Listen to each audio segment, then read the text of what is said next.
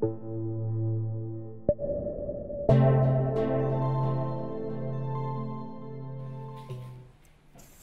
those who don't want to have a system with central maintenance, the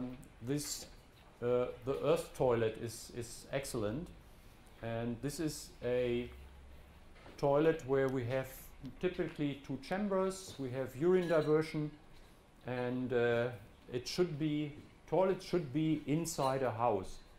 So a lot of EcoSan toilets are built outside the house because they are still copying what is done in many areas, because the toilets are so smelly, and so they also built these toilets outside, but the toilets must be so good that they can be inside, and they should be inside.